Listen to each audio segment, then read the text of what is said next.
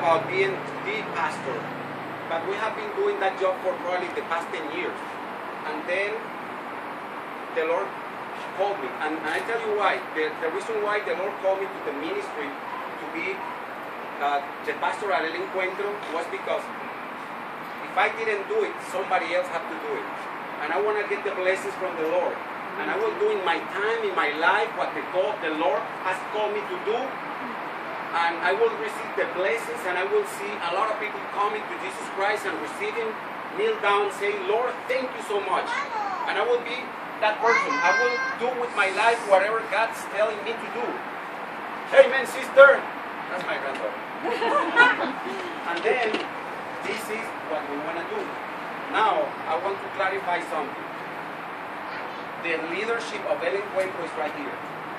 Nowhere else. There are a lot of more people who are part of the ministry that didn't come today for any reason they couldn't make it. But actually, the leadership at El Encuentro are right here.